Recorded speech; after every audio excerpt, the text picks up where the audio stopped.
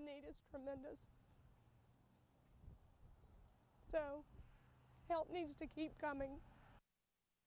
An Odessa woman returns home after helping millions of victims from Typhoon Haiyan. We start all new tonight at 10. It's been over a month since Typhoon Haiyan struck the Philippines, killing thousands. Since the tragic disaster, help from all over the world has been pouring in, including from West Texas. CBS 7's DeAnn Lopez caught up with one woman who just returned from the Philippines. She joins us now in the studio with that story. DeAnn? Last night, Dawn Keller of Odessa returned home after volunteering a month of her time and services for the millions of Filipinos who were affected by the deadly Typhoon Haiyan. She says it was the most challenging yet rewarding moments in the 20 years that she's done disaster response work.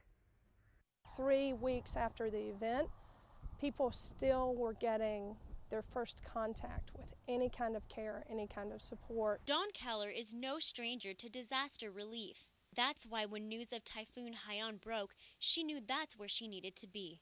When she arrived, she described the scene as a nightmare, people carrying children looking for help who were barely alive. We would keep walking, just keep walking until they found someone. So they would walk up, still carrying like a 6-year-old, and say, do something, she's still breathing.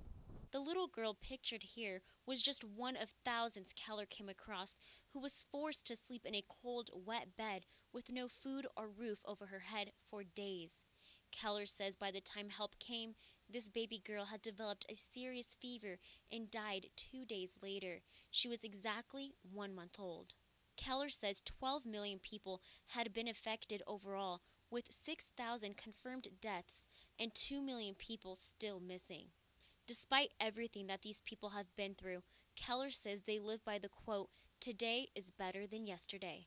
She says they are the most resilient and gracious group of people she's ever come across. On day 21 as well, we were still walking into places for the first time or dropping in by helicopter that had not had food and had not had water and had not seen medical personnel. This is why she wants to remind everyone else around the world to not forget about those in the Philippines and continue to send help. Keller carries this special note in her wallet written by one of the groups stranded with no food or shelter, asking for help.